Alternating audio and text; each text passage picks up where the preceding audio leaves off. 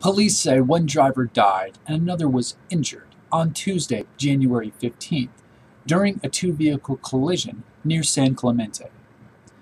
According to the Orange County Sheriff's Department, an unidentified male motorist, age 17, was behind the wheel of a Toyota pickup truck as it traveled near the corner of El Camino Real and Camino San Clemente around 1:45 p.m.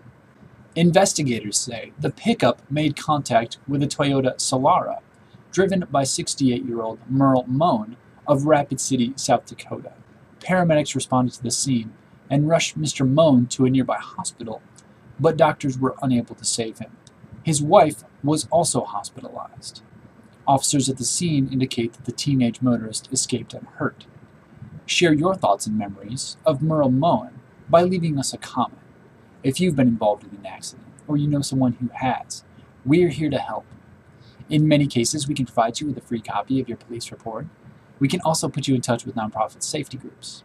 We don't encourage or discourage lawsuits, but if you're considering hiring an attorney, we can recommend one in Southern California who can help you out. Browse accidents or upload your own information using the Find My Accident application available for free in the App Store. Thanks for using Find My Accident. Safe travels.